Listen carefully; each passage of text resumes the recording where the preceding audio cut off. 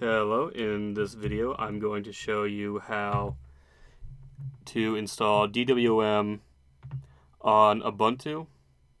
This works on other Debian-based distributions. In fact, I'll have some distribution-specific instructions for Ubuntu, Linux Mint, and Debian for one of these steps, but the process is the same. Just about for each of those distributions. So compared to my last video where I downloaded the tarball from Suckless's website and ran the make install script from the make file, this method is actually the recommended way for most purposes on Debian-based distributions. So again, Ubuntu, Linux Mint, Debian, so on. And it also contains, since it's on their repositories, it also contains a couple extra things that you'd want for DWM. So for example, in your display manager, so like your login screen, you can choose to make a DWM session over a GNOME one. So this is a lot more user-friendly way of doing it. And this tutorial assumes that you're a little bit newer to Linux. I'll explain things we're doing as we're going along. I think that's everything.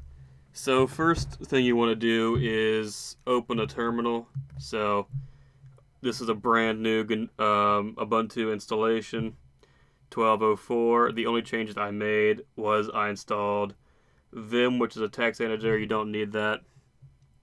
You can use Nano instead if it ever comes up. You can even use the graphical user interface one. I think it's Mousepad. Or no. Is it Get It? Yeah, it's Get It. I haven't used Ubuntu or GNOME in so long. But anyway, open a terminal. And first thing you want to do is run this command. Sudo apt install apt-source. And what that'll do is that will run as super user. So if you're coming from Windows, run as administrator basically. Apt, the package manager, you can think of it as kind of like an app store. So we're going to tell our package manager to install apt source. Now enter your password. And I already installed this to save some time. But you'll get a prompt say yes or no. Hit enter to install it. It'll take a second. But this lets you download source packages from the Ubuntu repositories, or Linux Mint repositories using that, or Debian repositories using that. So now that we've done that, we can install source packages and build them and compile them from the official repositories. But the first thing we have to do is, on Ubuntu systems, we have to look up software and updates and enable the source repositories. Yeah, so under this first tab, Ubuntu software, tick off source code, put in your password, and hit close. It's going to ask you to reload. Tap reload, give it a second.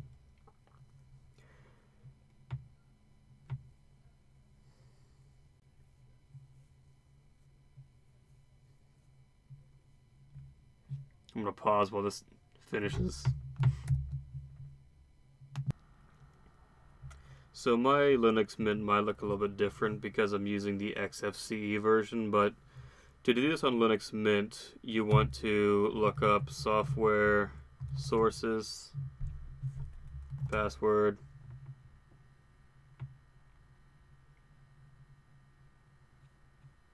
and enable source code repositories. Once that's done, Okay. And let it update the cache. The rest of the process is the same between the two distributions. And if you're running Debian, you already have the source code repositories enabled by default. Once you have the source code repositories enabled, open your terminal if you closed it.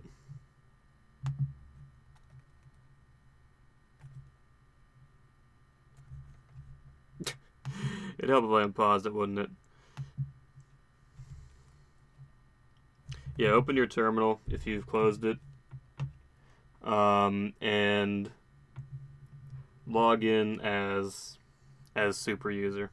So super user is basically God mode administrator login, and the easy way to do this on Ubuntu and Linux Mint, because you have sudo installed by default, sudo login super user dash, so use the root's home directory, enter password, and now we are root.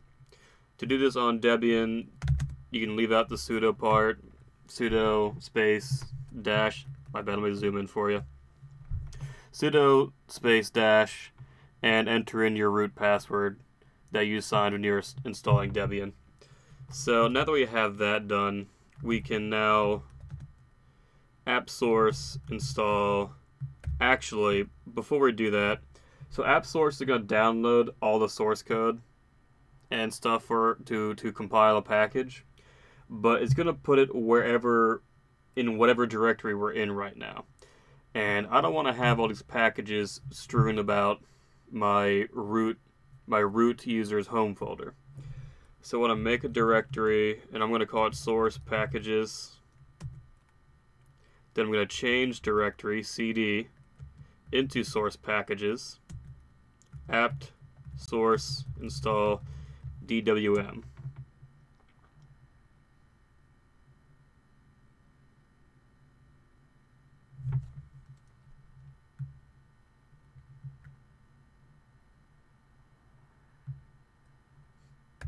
Actually, whoops. Before you do that, apt source update, and then install DWM to make sure the source code repositories are up to date.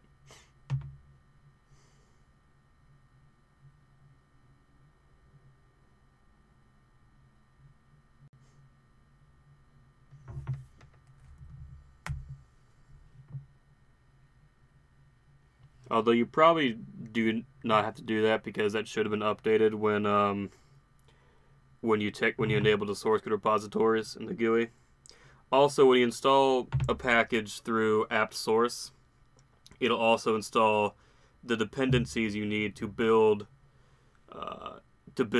and run it. So that's all the stuff being installed right now. It's all stuff we need to make sure DWM not only runs, but also can be compiled.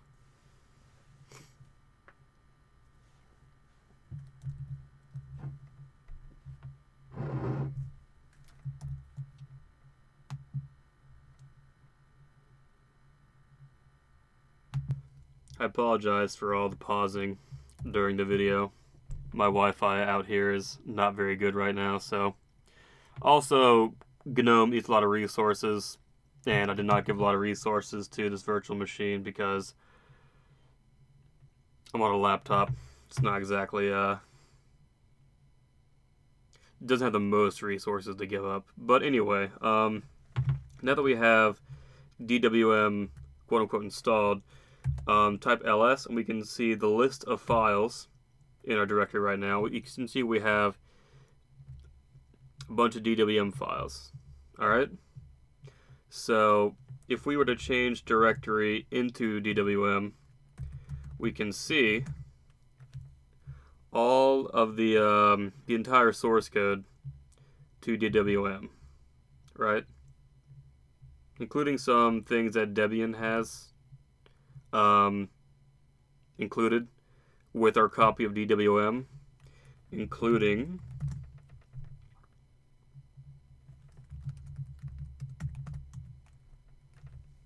DWM.desktop, which will let us select DWM in our display manager, so in our login screen, which will make switching to DWM easier in the future. Now,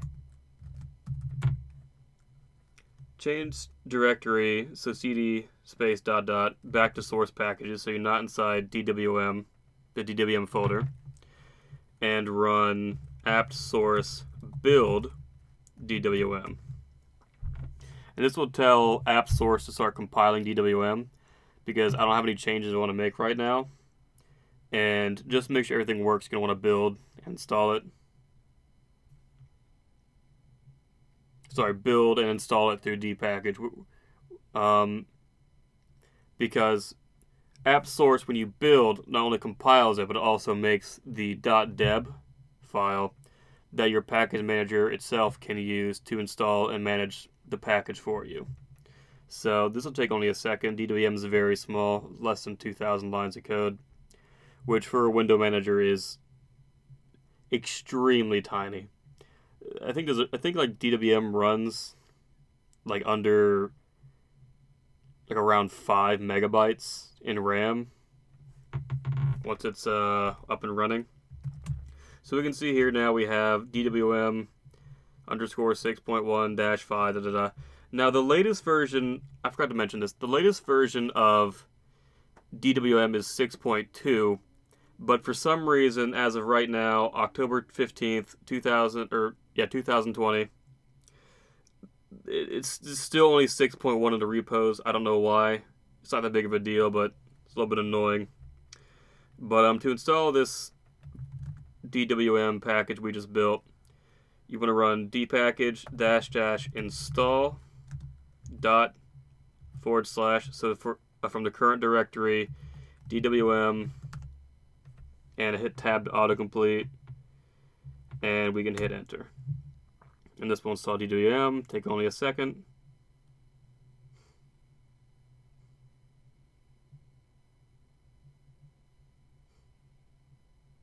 And we're done. And just for giggles, do I have htop installed? No. Let me just do a comparison here for later. So I said before, I only have 4 gigs or so of RAM allocated to this machine, and I believe 2 cores.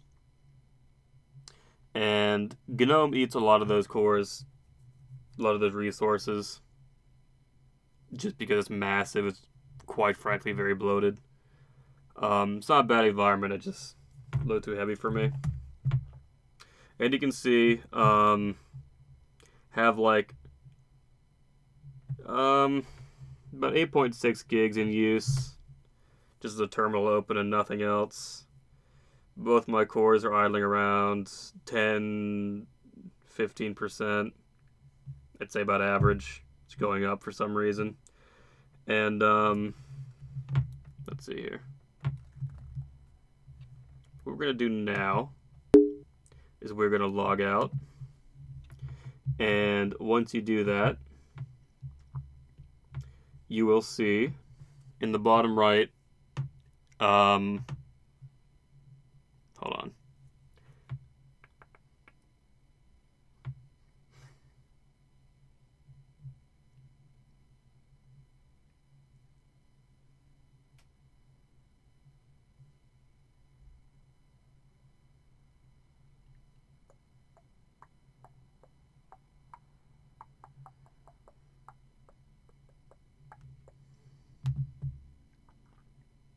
You'll see in the bottom right this gear, and now when you click it, you can swap to DWM instead of, it's called Ubuntu here, but it's actually GNOME. I don't know why I call it Ubuntu, but you can now switch to DWM, log in, and it'll drop you into your new DWM environment, which is very bare bones by default.